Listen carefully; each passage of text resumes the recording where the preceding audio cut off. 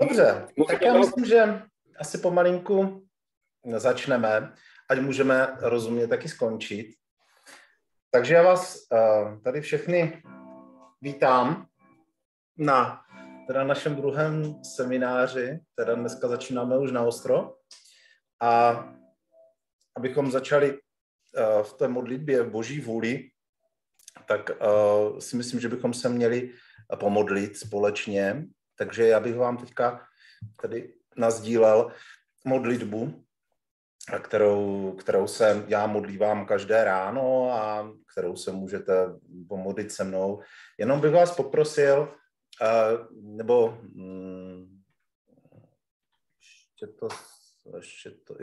jestli si můžete vypnout mikrofony, aby tam, vlevo dole, když najdete myší,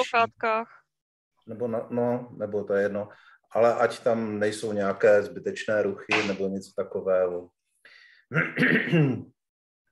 Ve jménu Otce i Syna i Ducha Svatého. Amen. Nejsem nic, Bůh je všechno. Miluji tě, Otče. O Boží vůle přijď a staň se myšlením v mé mysli, prouděním v mé krvi, pohledem v mých očích, slyšením v mých uších, mluvením v mém hlasu, dýcháním v mém dýchání, údery mého srdce, pohybováním v mých pohybech, utrpením v mém utrpení, aby byla má duše spojená a strávená tebou a stala se tak živým křížem, nabídnutým v oběť k Otcově slávě. Modlitbou, teď se musím posunout, modlitbou v mé modlitbě, když nabízím Otci tuto modlitbu jako svou, ať se stane modlitbou každého člověka a daruje Bohu slávu, kterou jsou mu všichni povinni dávat. O Boží vůle učiň, ať víra přesvaté Panny Marie prostoupí mou víru, abych mohl v tebe věřit jako ona. O Boží vůle učiň, ať naděje přesvaté Panny Marie prostoupí mou naději, abych mohl v tebe doufat tak jako ona. O Boží vůle učiň, ať láska přesvaté Panny Marie prostoupí mou lásku, abych tě mohl milovat tak jako ona. O Boží vůle přijď a staň se mou modlitbou a klaněním, jako se modlil a klaněl Ježíš ve svém svatém lidství. Přijď Boží vůle, která násobí naše skutky do nekonečna. Obětuj ve mně svatou oběť kříže tak, aby měli na ní účast všichni lidé.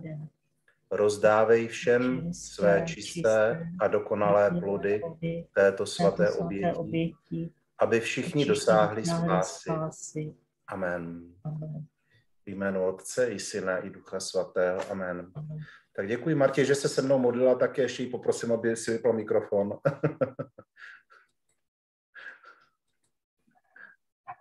To se omlouvám, to jsem netušila. V pohodě, se to učíme, teď o co jde. Tak.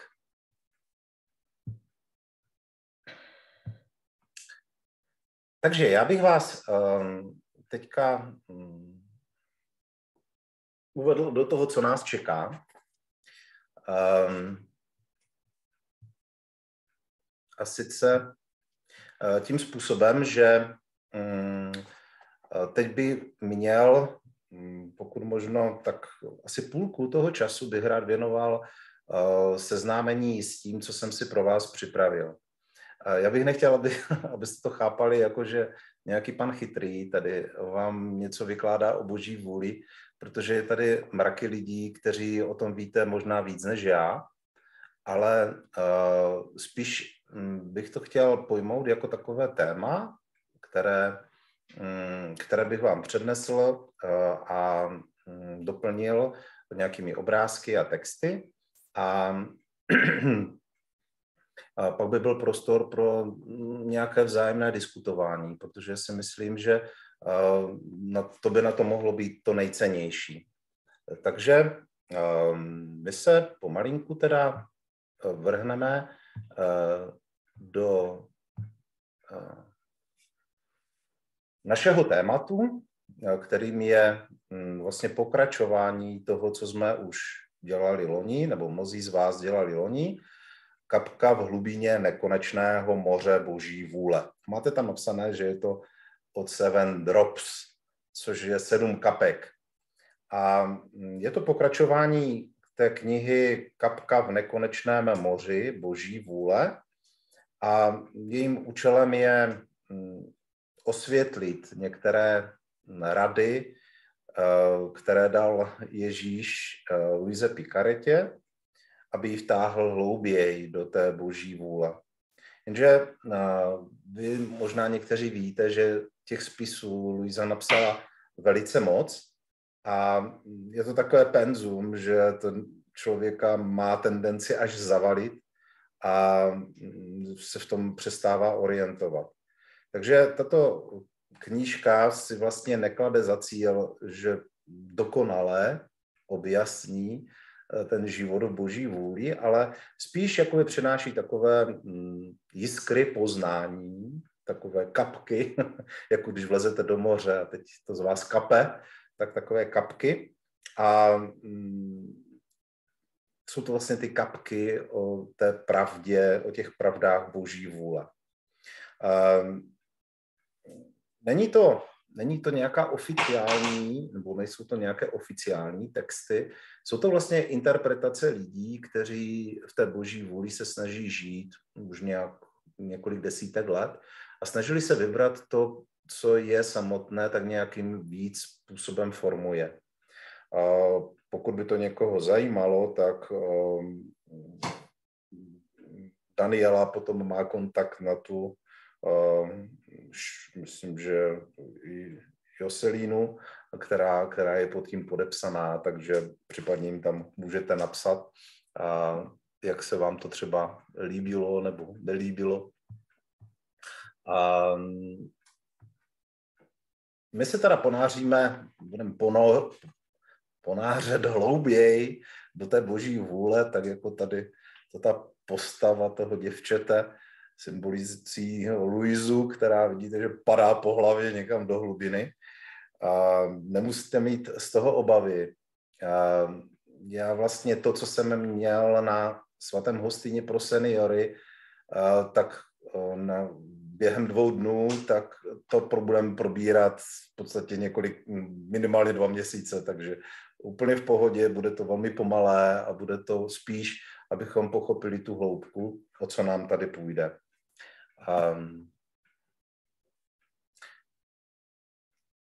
Mnoho lidí, které potkáváte a prochází svým všedním dnem, žijí tak jako ze dne na den, aniž by přemýšleli a uvažovali o tom, proč jsou tady na zemi. Pokud budeme žít v Boží vůli, tak budeme mít jasné poznání tohoto důvodu, proč žijeme tady na zemi. Bůh nám totiž umožňuje sdílet svůj plán obnovy jeho království na této zemi. Když se zapojíme do Boží vůle, tak každý okamžik našeho dne, dokonce i naší noci, bude využit k tomu, aby pomohl dosáhnout Božího plánu. Ale k tomu dosažení takové úrovně, aby byl člověk plně vnořen do Boží vůle, tak to bude z naší strany vyžadovat dost obětí a dost náročné práce. Já mimo obrázku, které s váma chci sdílet, tak s váma budu sdílet také texty. A sice texty, které psala sama Luisa a které si můžete už tady číst. Jestli to vidíte, nebo je to potřeba zvětšit? Je to čitelné? Jo? Víte, že těch svazků bylo 36 a tady v tomto 12. svazku z 29. ledna 1919 se píše: Každé 2000 let jsem obnovil svět. Během prvních 2000 let jsem jej obnovil potopou. Ve druhých 2000 jsem jej obnovil svým příchodem na zemi, když jsem projevil své lidství, z něhož jako z mnoha trhlin zářilo mé božství. Ti dobří a skutečně svatí v následujících 2000 letech žili z plodů mého lidství a v kapkách si užívali mé božství. Nyní jsme na konci druhé třetiny 2000 let a dojde k třetí obnově. To je důvod obecného zmatku. Není to nic jiného, než příprava třetí obnovy.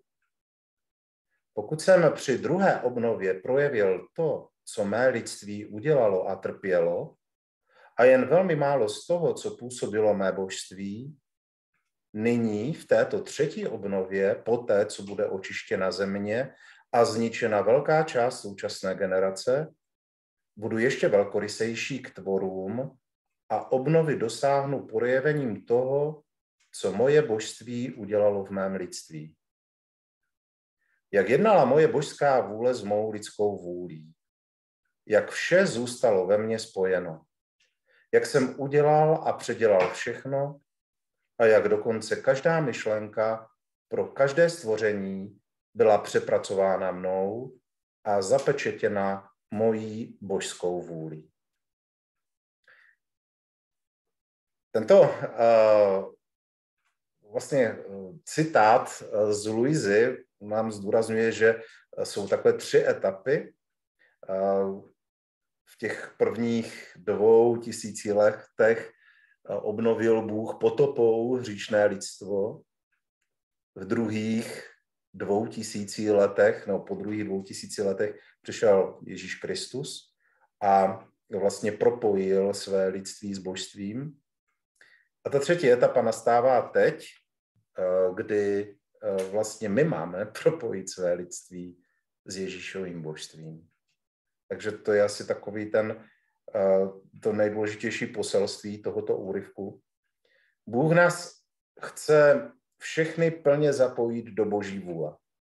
Nabízí se tady otázka, co chceme my, co chce každý z nás. Čím více chápeme tento dar života v Boží vůli, tím snadnější je odpověď na tuto otázku.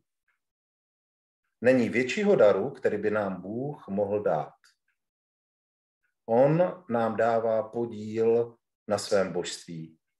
Dává nám sebe sama. A tady si to můžete potom přečíst taky dál.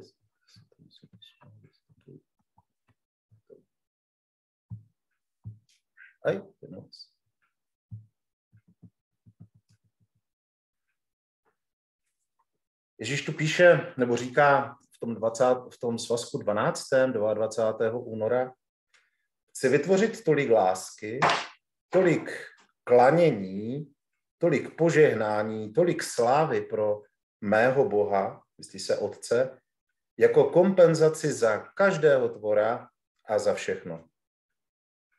Vaše činy naplní nebe i zemi, rozmnoží se skutky stvoření a vykoupení a stanou se jedním. To vše se bude některým zdát úžasné až neuvěřitelné, ale v tomto případě by museli pochybovat o mé tvůrčí síle. A kromě toho, když jsem to já, kdo to chce a kdo dává tuto moc, každá pochybnost ustává. Nemám snad svobodu dělat, co chci a dát komukoliv, co chci. Vy buďte pozorní. Budu s vámi, zastíním vás svou tvůrčí silou a dosáhnu toho, čeho pro vás chci dosáhnout. Možná vám to připadá, ty texty od Luisy, takové poměrně složité a filozofické. Jsou složité a není to jednoduché. Člověk se musí skutečně nad nimi hodně zamýšlet. Jde tady o to, že vlastně Bohu Otci patří všechna sláva a čest. A je tu obrovský deficit kdy mnoho stvoření, mnoho lidí, no, vůbec od Adama až možná po posledního člověka, který bude existovat, vlastně na to kašlou. A tím není vlastně naplněna spravedlnost. Spravedlnost ve vztahu k Bohu, protože Bůh dává svou lásku a nic nedostává nazpět. A nedostává tu dokonalou odpověď, to dokonalé echo. A tak vlastně nabízí skrze Luisu možnost každému člověku, aby to dělal buď sám za sebe, což jsou skutky v Boží vůli, anebo za celé stvoření, za celé lidstvo, což jsou cykly v Boží vůli. Ale o tom si ještě řekneme.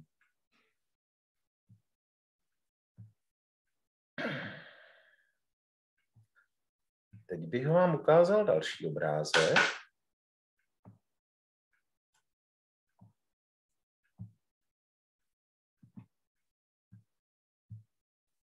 To podaří přepnout. Co vlastně teda potřebujeme vědět o Boží vůli? Pravdou je, že nikdy nepoznáme všechno o Boží vůli. Budeme se v ní moct učit stále víc, ale vlastně se to budeme učit po celou věčnost. Protože Bůh je na rozdíl od nás nekonečný. No ale někde začít musíme. Nemůžeme se spokojit s nekonečném. Luisa napsala 36 spisů o daru Boží vůle. A čím více člověk čte jakoukoliv část jejího díla, tím více se učí o Boží vůli. Ale sama Luisa popisuje tyto spisy jako kapky, které padají z člověka, který vychází z oceánu. Tyto kapky srovnává s tím nekonečným oceánem pravd o Boží vůli. Jo? Takže když lezete z oceánu nebo z moře, tak z vás padají nějaké kapky, ale je to trochu rozdíl než ten oceán. Tak to, co my se učíme, nebo to, co my pronikáme, tak to jsou právě ty kapky. Vidíte, že tam je nějaké utrpení a jednotlivé ty knihy jsou jakoby jednotlivé ty kapky.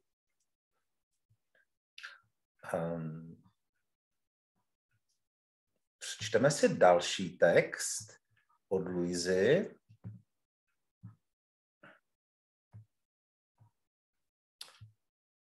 Který o tom hovoří.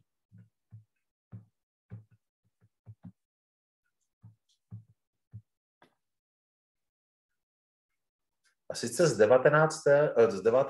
svazku z 31. května 1926.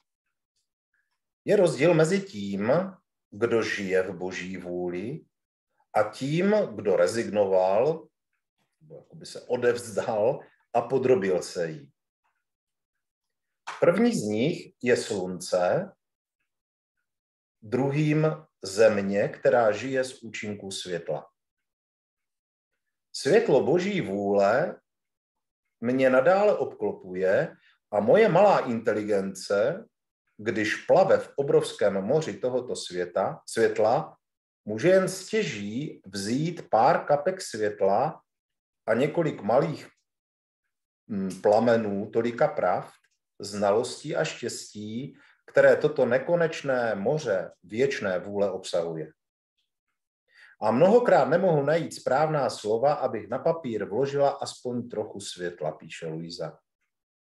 Ve srovnání s tím, co vynechávám, říkám jen málo, protože moje malá a špatná inteligence přijme jen tolik, kolik mi stačí k naplnění. Zbytek musím vynechat. Stává se to u člověka, který se ponoří do moře, je celý mokrý, voda na něm proudí všude a možná, že ji má i ve svých útrobách. Ale když vyjde z moře, kolik ze všech těch mořských vod si nese sebou? Velmi málo.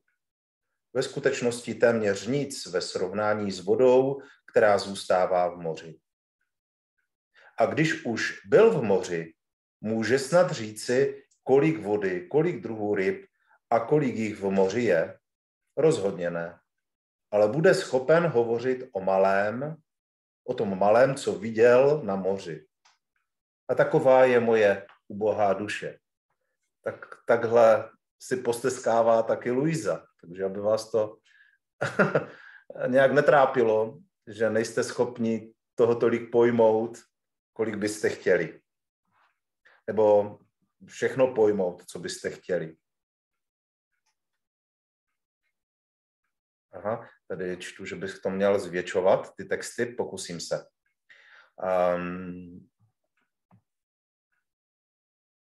Teď bych vám další obrázek tady rád promítl.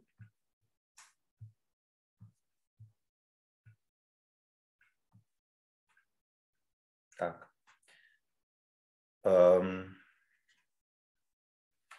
Tady máte takové etapy, které probíhají vlastně v dějinách spásy. Ta první etapa byla etapa, jejíž naplnění se dostává v Ježíšově lidství. Vlastně byl to starý zákon. Skutky Židů, kdy zákon byl nadevším, vlastně Židé měli dodržovat zákon a přinášet oběti. A ti spravedliví, ti dokonalí podle zákona byli proroci a patriarchové. To byla první etapa vývoje celých těch dějin spásy a Ježíš ho naplnil svým příchodem ve svém lidství. To je první příchod. Pak je druhá etapa a to je křesťanství. Skutky křesťanů, které vycházejí z toho, co nás učí evangelium, svátosti, pobožnosti, všechno to, co prožíváme pravidelně vlastně během svého života. A vlastně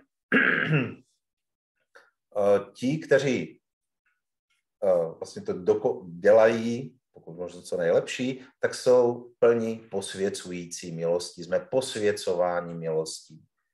Takže už to není na základě těch našich skutků, ale spíš milostí Boží, která je přinášena těm, kteří se takto snaží žít. A to je naplněno v Ježíšově božství. To je vlastně vzkříšení, nebo můžeme říct takový druhý příchod, zároveň i seslání Ducha Svatého. Jo, když vezmeme jakoby celou trojici. A ta třetí etapa, do které právě teďka jsme vstoupili, tak to je etapa, kdy kdy duše, které žijí v Boží vůli, dělají své skutky a cykly. To znamená, naplňují Ježíšovo lidství i božství. A to je vlastně Ježíšův konečný příchod. To je ten příchod Božího království, o které se modlíme v modlitbě Otčenáš. Není to ten slavný příchod mezi anděli a tak dál, ale je to vlastně ten příchod, který přichází do nitra každého člověka. Takže v této třetí etapě se dokonává Ježíšovo lidství a zároveň božství.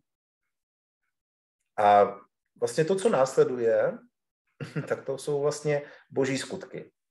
Jestliže my děláme skutky v Boží vůli, tak vlastně výsledek jsou boží skutky. A pak už je jenom závěr věků, konec 7. dne. Takže to je historie, jak nás ji učí Ježíš. Abychom mohli růst v té Boží vůli, tak je potřeba vlastně se neustále učit o tomto daru. Co nejvíc. A stejně tak nezbytné je právě dělat ty skutky a cykly v Boží vůli, bez ohledu na to, co se děje kolem nás. Skutky a cykly jsou vlastně projevy duše, která žije v Boží vůli. Nemůžeme žít v Boží vůli, pokud nekonáme tyto věci. Skutky a cykly. Na nejvýš bude mít ponořenou špičku palce do toho oceánu Boží vůle. Pokud ale jsme věrní ve svém konání, Bůh vyplní to, co zaslíbil. Očistí nás a bude uvádět stále hlouběji a hlouběji do Boží vůle. Co to teda prakticky znamená? Neustále pokračovat v konání skutků a cyklů v Boží vůli. Pokud jste pronásledováni, tak pokračujte v zachovávání skutků a cyklů v Boží vůli. Pokud jste nemocní, tak dělejte skutky a cykly v Boží vůli.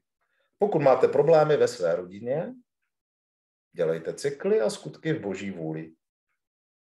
Pokud máte pochybnosti, pokračuj v zachovávání cyklů a skutků v Boží vůli.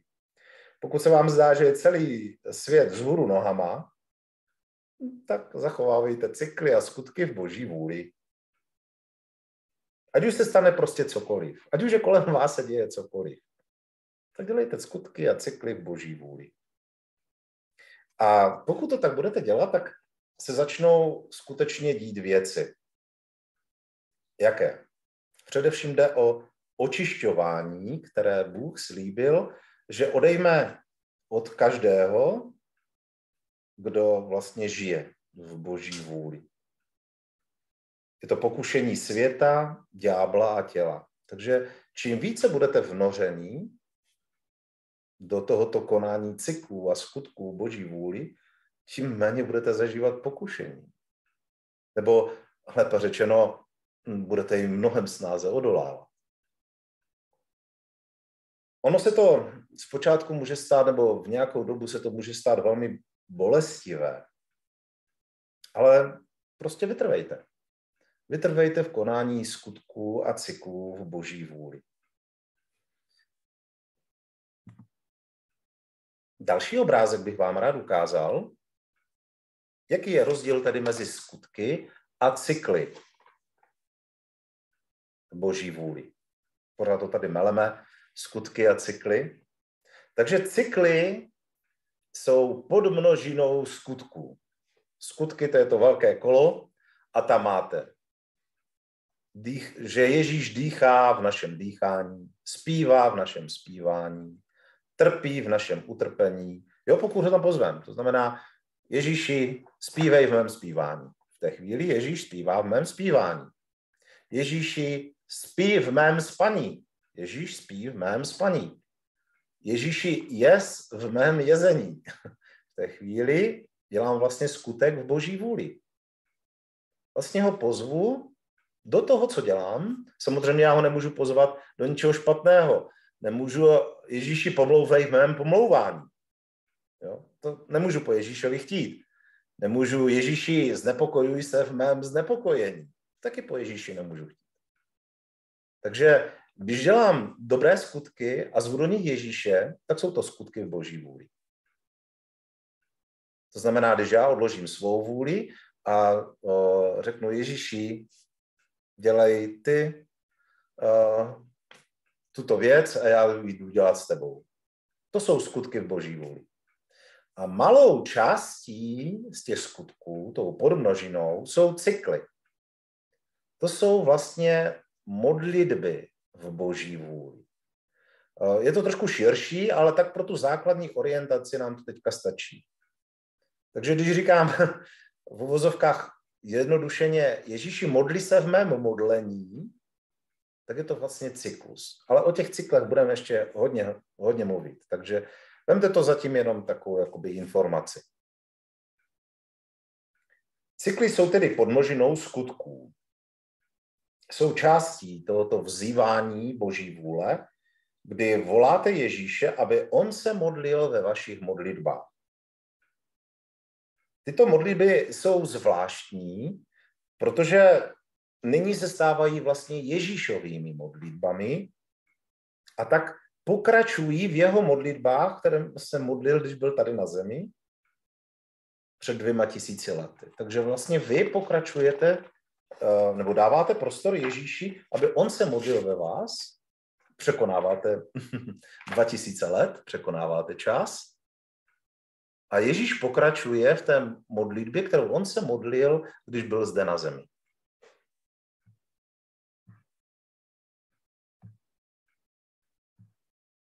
Přepneme si na další text, který nám to možná trošičku osvětlí víc.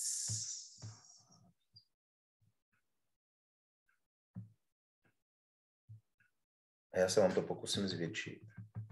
Nebo aspoň tak, aby to bylo. Rozložení ze zobrazení teď. Vpravo dole se to dá zvětšit. Vpravo dole se to dá zvětšit. Jo, díky. Tak snad to je lepší.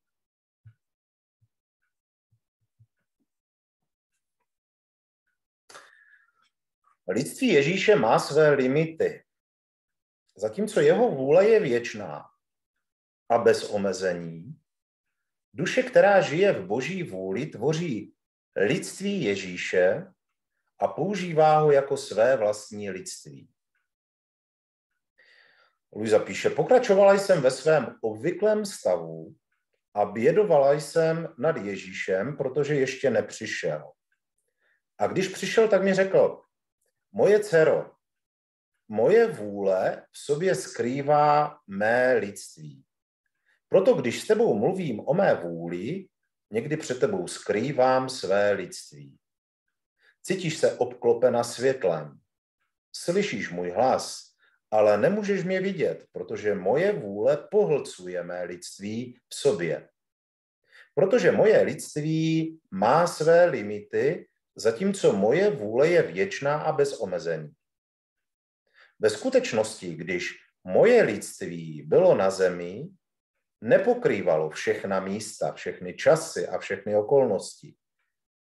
A mnohde nemohlo dosáhnout. Moje nekonečná vůle to vynahradila a dosáhla. Takže když najdu duše, které žijí úplně v mé vůli, vynahradí mé lidství, časy, místa, okolnosti a dokonce i utrpení, protože v nich žije moje vůle.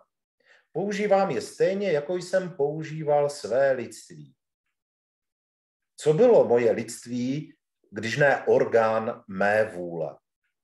Takoví jsou ti, kteří konají mou vůli.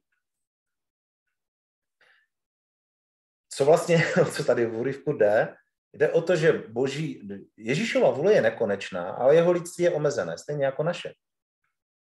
A ve chvíli, kdy Ježíš využil svého lidského těla, svého lidství k tomu, aby jeho boží vůle v něm mohla působit, tak to též v podstatě čeká od nás. Že chce využít našeho lidství, našeho konkrétního těla, života, aby v něm mohla jeho vůle působit tak, jako působila Ježíšovi, když byl tady před 2000 lety. To je vlastně to, co chce ten úryvek říct.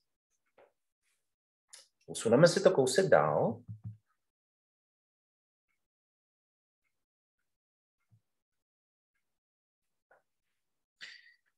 Když jsem to říkala, můj neustále milý Ježíš přišel jen na chvíli a řekl mi, moje dcero, jsem tady uvnitř tebe.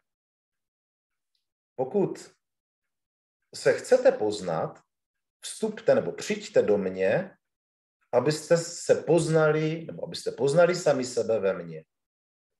Když přijdeš, aby ses ve mně poznala, dáš se do pořádku, protože ve mně najdeš svůj obraz, vytvořený mnou a podobný mně.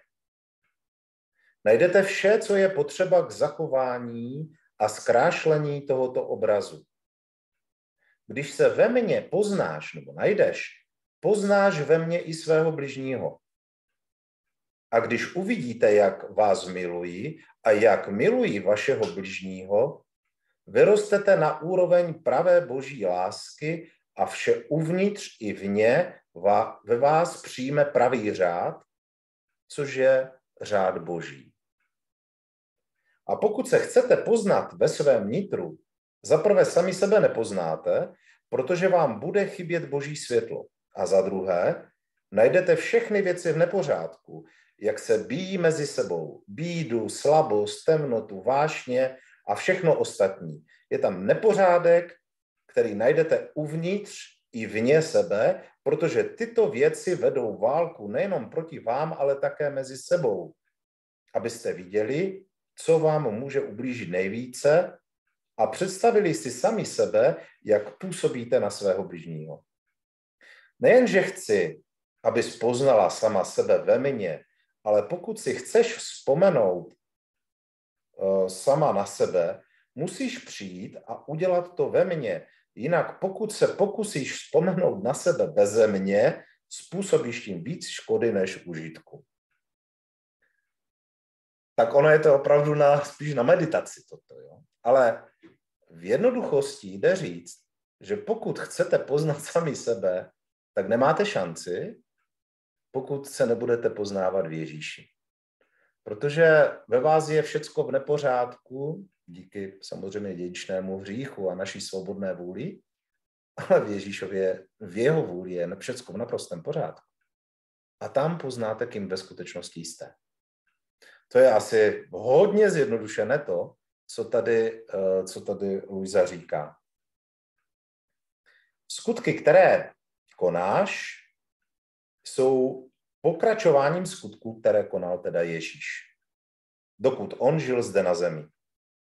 Podstatou daru Boží vůle je, že spojením své lidské vůle s Boží vůlí v každé chvíli dovolíš Ježíši, aby měl jakoby další život zde na zemi, ve kterém může pokračovat v práci na vykoupení a posvěcení duší ke slávě Otce.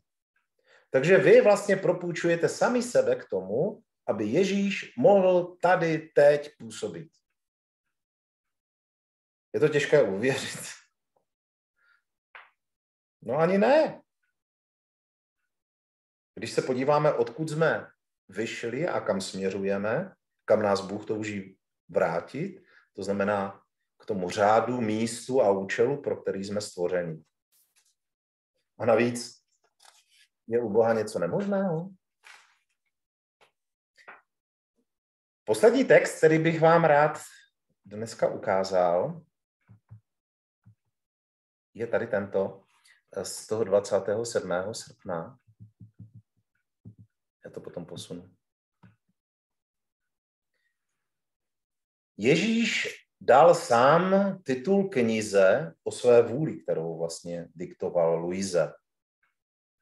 Když jsem byla ve svém obvyklém stavu, můj stále milovaný Ježíš mě přiměl uvidět ctihodného otce, který se musí zabývat tiskem spisů o rozkošné Boží vůli.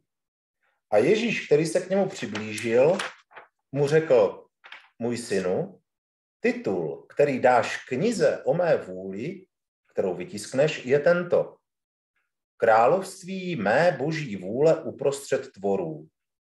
Kniha nebes.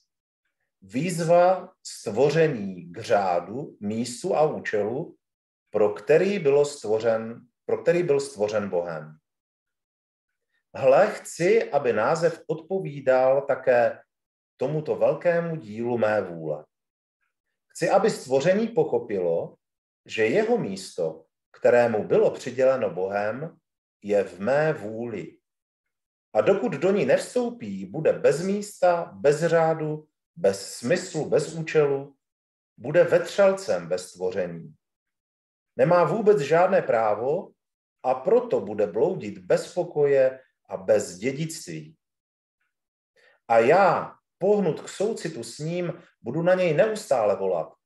Vstup na své místo, přijď do řádu, přijď, vezmi si své dědictví, žij ve svém domě. Proč chceš žít v cizím domě? Proč chceš obsadit zemi, která není tvá? A protože není tvá, žiješ nešťastně a jsi otrokem a k smíchu všem stvořeným věcem, celému stvoření. Všechny věci, které jsem vytvořil, protože zůstávají na svém místě, jsou v pořádku a v dokonalé harmonii se vší plností svých bohatství a statků, které jim přidělil Bůh. Vy sami chcete být nešťastní, ale dobrovolně nešťastní. Přijďte tedy na své místo, tam, kam vás volám a čekám na vás.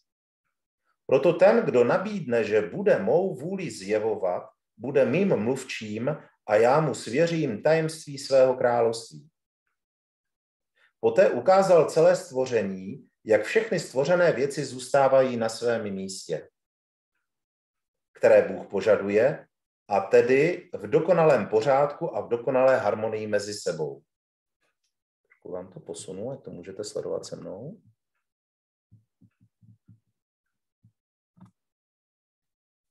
A protože zůstávají na svém místě, nejvyšší vůle udržuje jejich existenci celou krásnou, svěží a stále novou. A pořádek přináší všem společné štěstí a univerzální sílu. Jaké kouzlo vidět řád harmonii celého stvoření. A Ježíš, který pokračoval ve svém projevu, dodal: Dcero má, jak krásná jsou naše díla.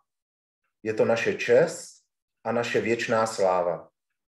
Všechny zůstávají na svém místě a každá stvořená věc dokonale plní své povinnosti.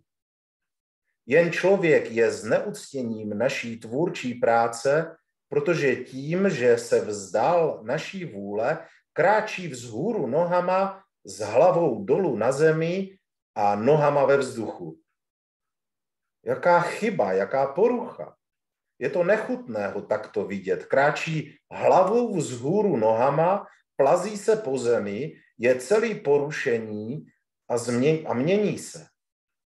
Jeho zrak postrádá nezbytnou šíři, aby mohl poznávat, nemůže se pohybovat ve vesmíru, aby znal všechny věci, ani se bránit, pokud je jeho nepřítel za jeho zády, a nemůže jít příliš daleko, protože chudák se musí místo chůze táhnout hlavou dolů, protože chůze patří chodidlům, zatímco hlava má vládnout.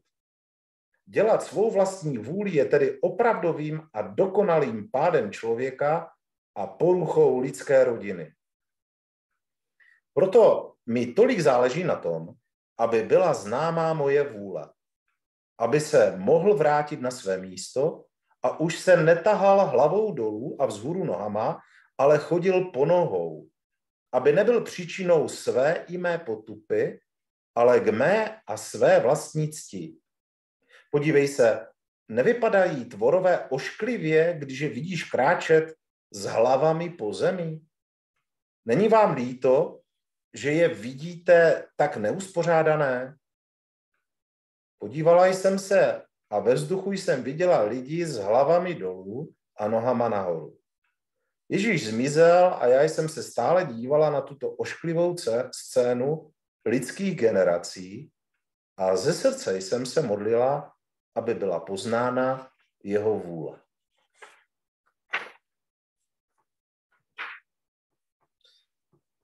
Tak.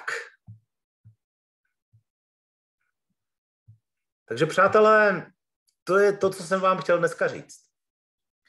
A teď je prostor pro vás, pro diskuzi. Já vím, že toho je toho hodně, ale chtěl jsem, aby tady zaznívaly i ty úryvky přímo od Luisy, takže abyste to viděli, že to není nějak vycucané z prstu, ale že to Ježíš skutečně ta Luise takto zjevoval. Takže kdo má cokoliv k tomu, kdo by se chtěl něco zeptat, nějak doplnit, tak můžete se přihlásit tou rukou tam, to reaction dole, zvednout ruku, já vás vyvolám a sám se stlumím. Takže prostor pro vás teďka 4 hodiny. A nebo tady můžeme společně mlčet 4 hodiny a nechat to všechno doznít. Taky je možné.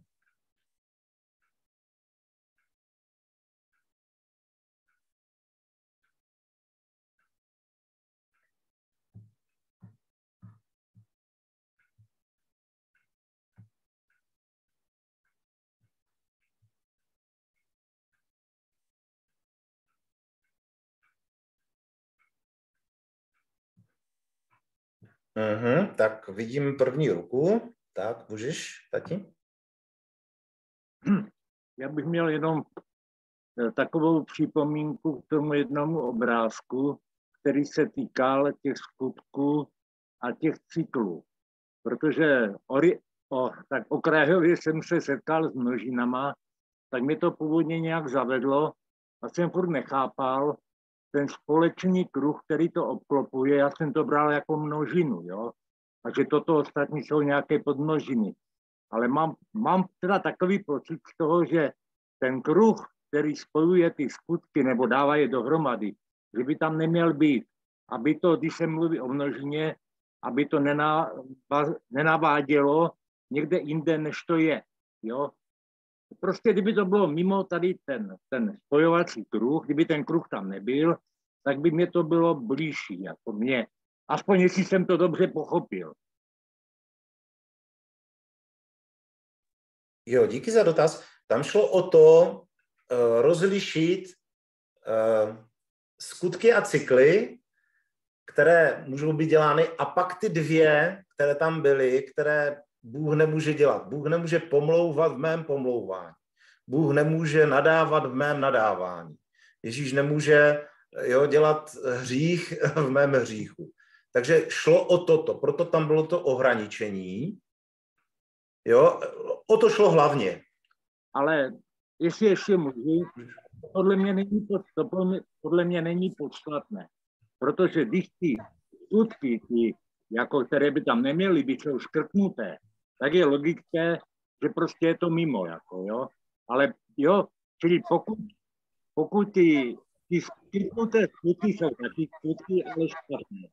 A protože jsou škrtnuté, tak automaticky do těch dobrých skutků nepatří.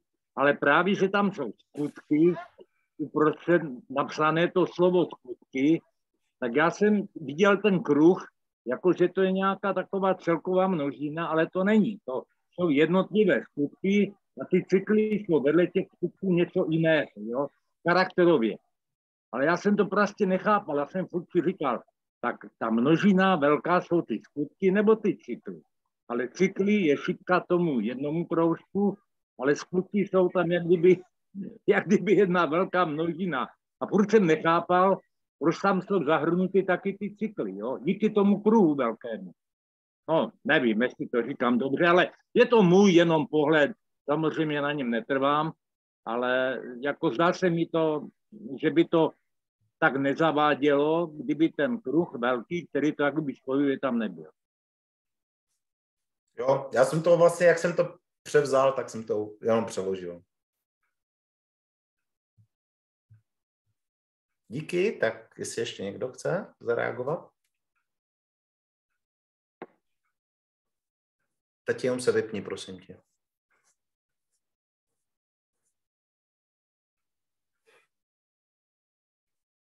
Aha, Danielo?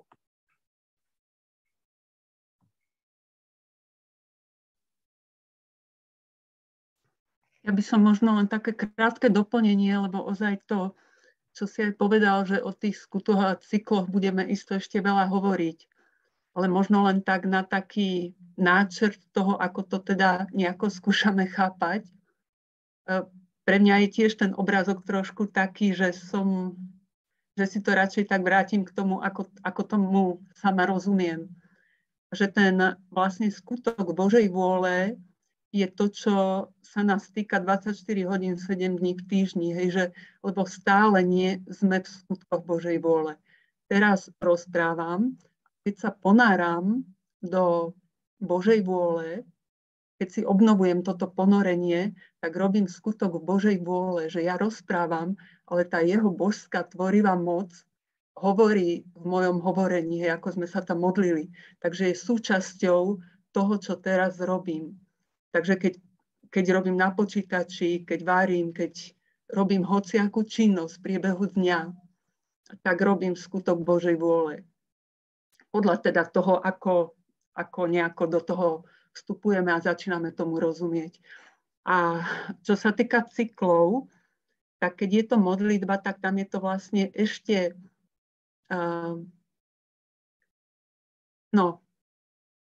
ja skúsim tak pozerať, čo som teraz čítala práve v tých zväzkoch, že Luisa sa išla modliť. A zrazu videla, že vedľa nej, vnímala, že vedľa nej je Pán Ježiš.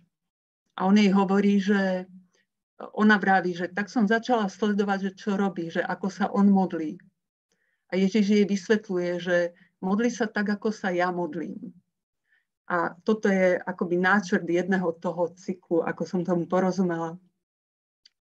Takže Pán Ježiš hovorí, že keď sa ponoríš do mojej vôle, tak ako moja vôľa obsahuje všetko. Takže keď sa ponoríš do mojej vôle, nájdeš tam všetkých. Hej. Ja sa ponorím do jeho vôle a vás všetkých tam nájdem.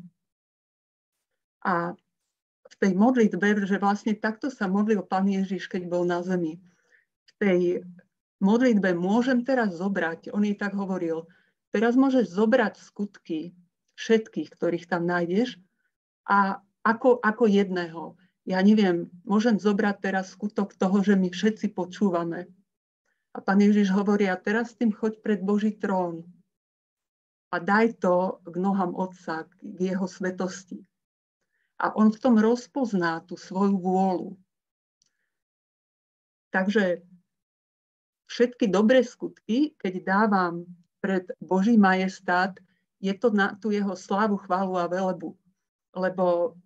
Lebo jemu to prináša slávu, chválu a velebu a ja ich tam vlastne môžem dať tým, že som ponorená do Božej vôle, ktorá nemá limity v tom pohybe, v tej bilokácii a v ničom.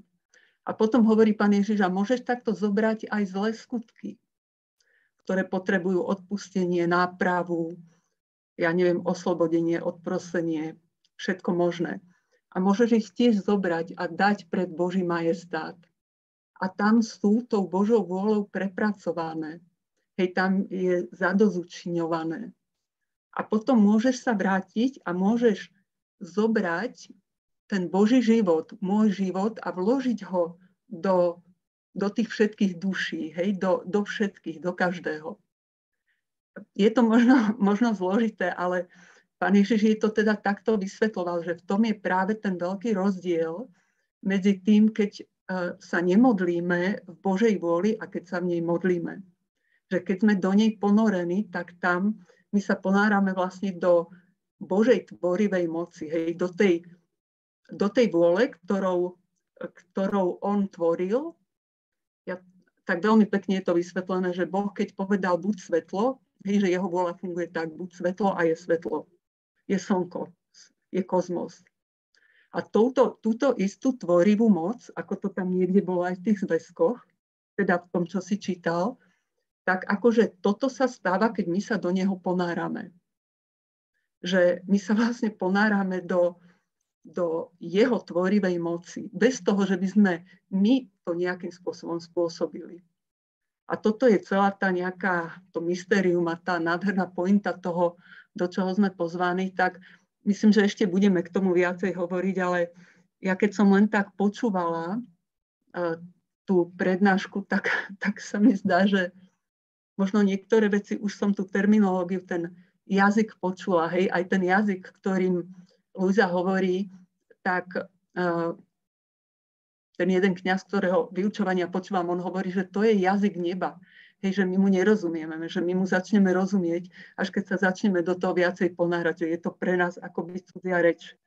Ale práve keď aspoň trošičku to uchopíme a začíname mať poznanie a potom to začíname praktizovať. Ako tam bolo povedané, že my to máme robiť vlastne v priebehu dňa, hej, že neustále to ponáranie a uvedomovanie si toho, tej pozornosti zameranej na to, že teraz sa ponáram a rozprávam s Ježišom. Takže vlastne iba vtedy môžeme začať žiť ten život. Keď začneme to málo, ktoré porozumieme praktizovať, tak nechcem už brať čas viacej, ale tak na doplnenie. Ďakujem. Díky moc, Danielo. Tak myslím si, že nemusíte se opravdu bát, když teďka jako tomu ještě úplně není to jasné. Ono fakt budeme do toho pomalinku pronikat a já věřím, že až skončíme, tak vám to bude úplně jasné už. Takže musíte být trochu trpěliví. Tak.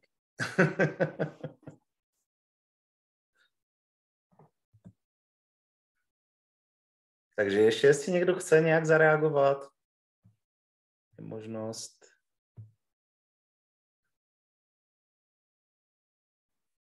Ještě máme pár minut.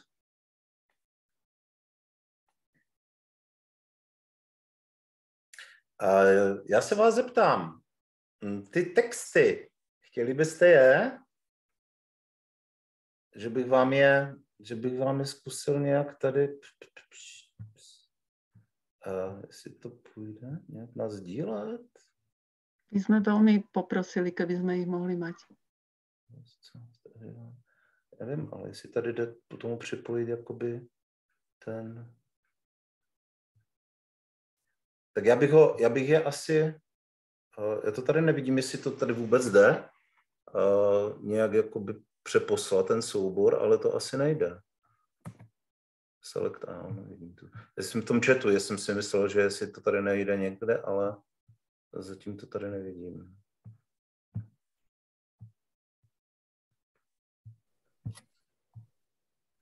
Everyone meeting.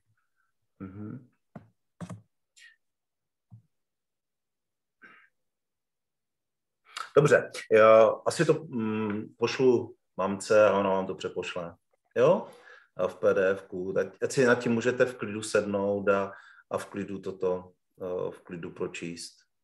Protože tady, jo, to děje to, moment. Ještě není všecko ztraceno.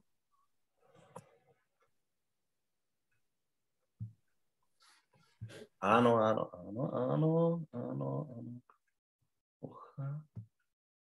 Ne, to nemám.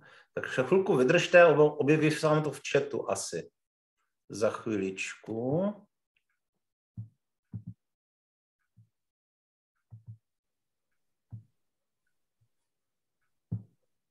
Máte to tam? Ne? Nemáte? Disk on error. Aha. To píšu nějaký error, no. Tak já vám to nechám poslat, to se to naučím dokládat. Dobře. Tak jestli nemáte už vy nic na mě, tak bychom to nechali, už bychom to uzavřeli, nebudu vás dál obírat o čas. Já bych vždycky to asi dělal tímto způsobem, že si připravím nějakou část i s těma citátama, aby to trošičku doplnil a ty citáty vám potom nějak bych přeposlal a vlastně můžete si nad tím přemýšlet. Jinak můžete ještě využít toho podcastu, kde tam každý týden dvakrát dávám jeden úryvek z té knihy, z toho svazku 11. s takovým svým komentářem, který používám při kázání. Takže pokud chcete ještě takový jakoby navíc trošku studovat, tak samozřejmě i to je taková možnost. Takže díky vám za účast. Příští pondělí v 8 hodin se na vás budu tady těšit. Pěkný večer, Boží vůli. Děkujeme velmi pěkně. Dobro. Děkujeme. Ďakujem veľmi pekne. Děkujeme. Dobrú noc. Díky moc. Ďakujem. Dobrou noc. Kde je tam tá ruka, ktorú mám stlačiť, keď sa chcem prihlásiť? Děkujem. Tady dole reactions. Jak jsou reactions, tak tam je raise a hand. Na mobile a tam to nemám. No na mobile to nevím, tak to vám neřeknu, jak na mobilu. Na mobilu to je, když kliknete na sebe, tak tam pak vpravo dole se vám objeví more. Ano. Kliknete na to more a tam už je raise hand, nebo můžete poslat srdíčko, smajlíka. Vidíte? Aha, už to mám. Díky. Super. Tak, hezký večer, naschle. Pekný večer. Tati, kde byla mamka? Jak to, že mamka se toho neúčastní?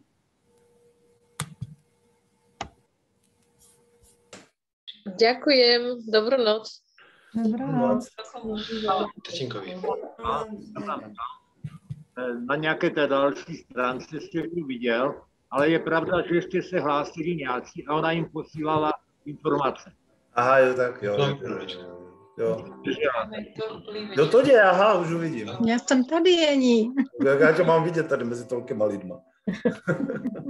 Protože se nehlásí, nevím. To červený už. Dobré, tak jo. Nevím, proč mi teda nešel ten přesunout ten, mi to tam píše, co si, že je nějaký disk error, jestli se to musí dát asi na nějaký disk nebo něco, uvidím, se s tím zkusím, ale asi to udělám tak, že já ti to pošlu, mamko, teďka přes ten e-mail.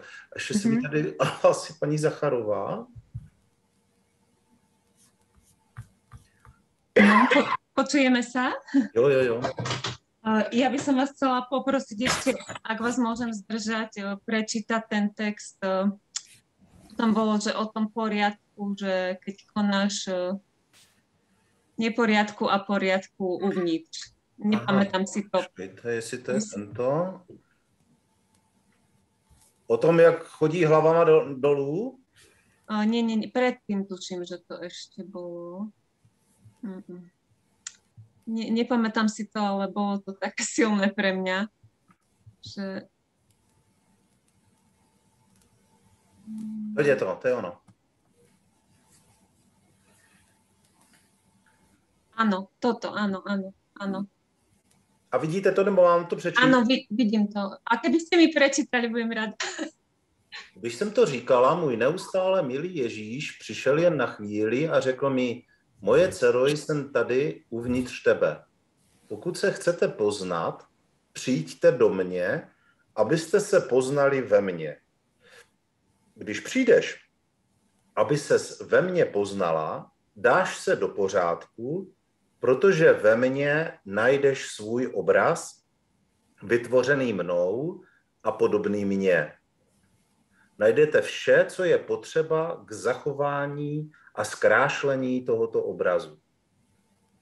Když se ve mně poznáš, poznáš ve mně i svého bližního, a když uvidíte, jak vás miluji a jak miluji vašeho bližního, vyrostete na úroveň pravé boží lásky a vše uvnitř i vně ve vás přijme pravý řád, což je boží řád. Ale pokud se chcete poznat ve svém nitru sami, zaprvé sami sebe nepoznáte, protože vám bude chybět boží světlo.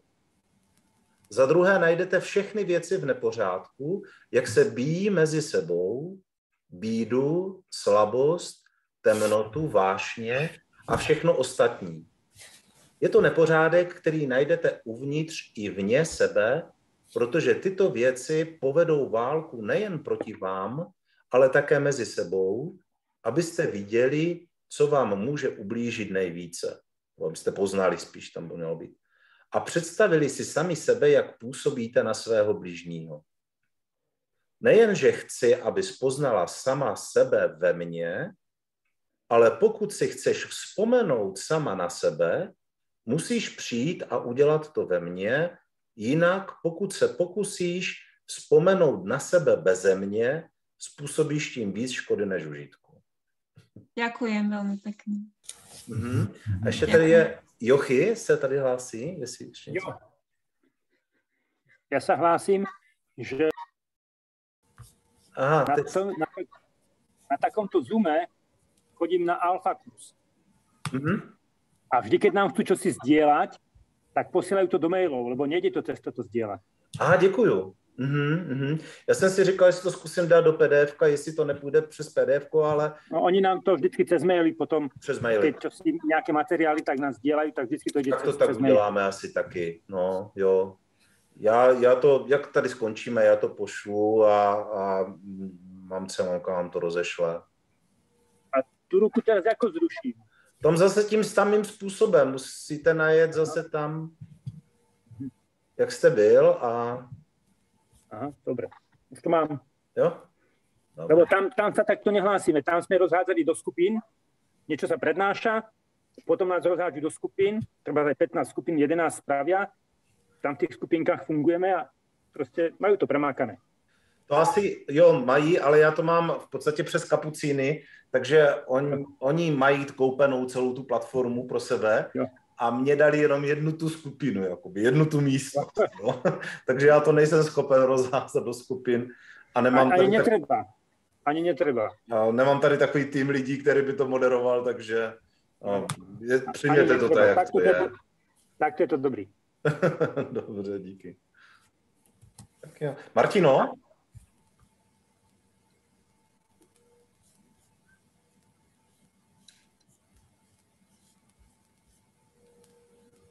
Není slyšet.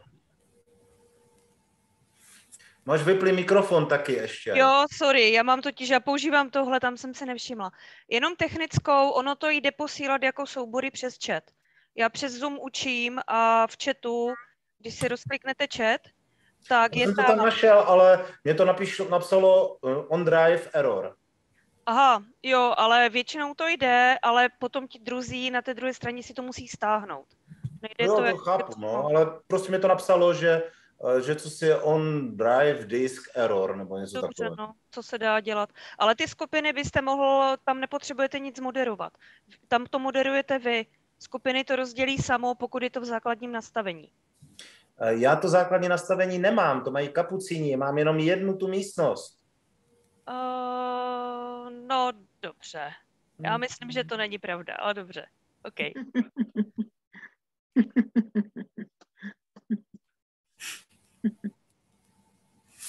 Dobře, tak jo. Takže díky vám a dobrou noc. Mamko, já ti teda pošlu ten soubor, jo, a dobře, můžeš ho poslat všem. Já jsem zapomněl říct jednu takovou důležitou věc, tak aspoň vám, co jste tu zůstali, bych to chtěl říct, že jsem byl ve čtvrtek u otce arcibiskupa a jako vykládal jsem mu tady o těch svých aktivitách.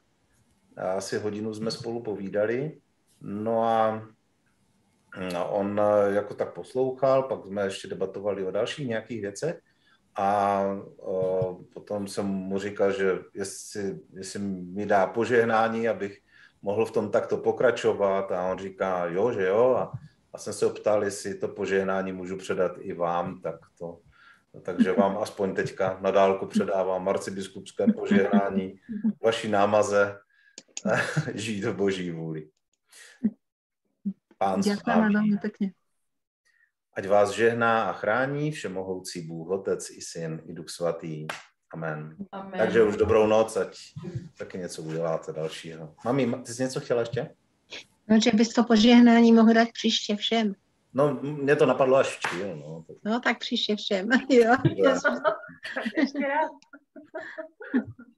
Ďakujem pekne, požehnanú dobrú noc. Dobrou noc. Ďakujem, dobrou noc. Ďakujem. Dobrú noc. Požehnanú noc. Dobrou noc. Dobrou noc. Dobrou noc. Dobrou noc. No nevím, jestli z toho budou lidi chytří, z toho tady to povídat. Taky dobrou noc. Dobrou noc. Nevím, proč se nepřihlásila ta Maruška, nebo proč se to nějak vypla tam, nebo je tam vypla? Jo, ta Maruška, jo, tam... No taky Maruška. Dobrou noc. Ahoj, Maruško. No, ahoj. Ahoj. Takže děkujem. Taky dobrou noc. Bylo to dobře srozumitelné. Jo? Tak ano. Jsem rád, že jste to tak nějak jako slyšela dobré. Jste měla doplňovat toto, tak vy jste... Ne, bylo to jako úplně jasné, dobrý. Tak jo, takže dobrou noc, loučím se. Dobrou noc. No a příští pondělí 8 hodin zas. Jsem rád, že aspoň někomu je to jasné. Neboj se, musí být trpělivý taky trochu.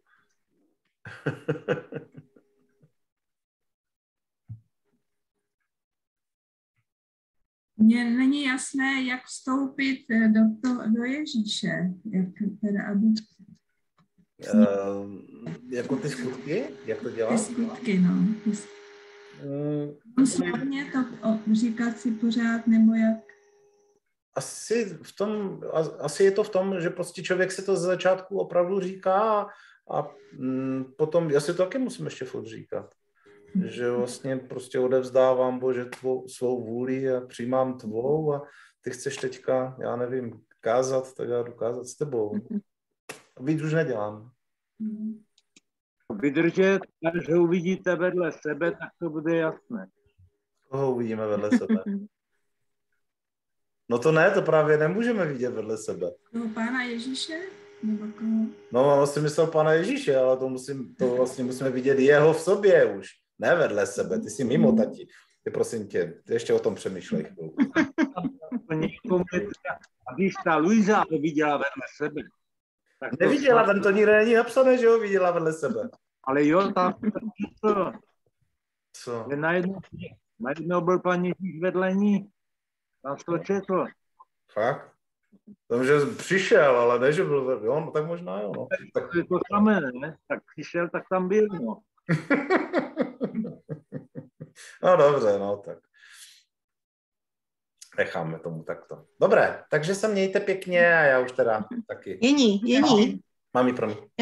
Já bych ještě chtěla Marušce říct, Baxantové, že to vstupování do Ježíše, že člověk si to asi má představit nějak tak, že jak když člověk někde vstupuje třeba do bazénu, nebo vstupuje, jo, jsme doma a představíme si bazén a vstupujeme do bazénu. Takže máme v té hlavě tu představivost, že vstupujeme do bazénu. Takže když někde vidíme, jak se prolínají dvě věci, člověk si to tak v hlavě představuje a představuje si, že prostě se vstupuje do Ježíše, jo? Že prostě vstupuje do něho. To je ta představivost v té hlavě, si myslím. Takže a zůstat v té představivosti, že jsem v Ježíši a jsem v něm skryta. Já vždycky ráno říkám, že vstupuju do Ježíše a prosím Ježíše, aby mě v sobě uzavřel. A už celý ten den, aby jsem byla uzavřená v něm. A už se o to nestarám a nechávám to na něm, aby se o to postaral. Takže to tak říkám při té ranní modlitbě. Takže jestli ti to pomůže, Maruško, tak pomůže ti to nějak pochopit? No tak jo, tak já ráno taky různě se modlím, že jo, ale jak člověk teda, no, konat tu Boží vůli, asi přijímat to, jak to jde a neprotivit se tomu, když se mu to třeba nelíbí, ale přijmout všecko to, co přichází, jakože je z Boží vůle. Já to tak jako chápu. Já jsem pochopil tam jednu věc takto, tady toť v rámci toho, o čem vykládáte, že vlastně člověk byl stvořený k Božímu obrazu. A když se k tomu když to přijme a dohrabe se k tomu, tak pak už je to právě ono. To je právě ten okamžik. To jsou pak ty situace, když jsem prostě jako by Boží obraz, tak pak vlastně mám to spojení s tím Ježíšem, jo? Mám spojení s Bohem. Tak bych já to chápal teda.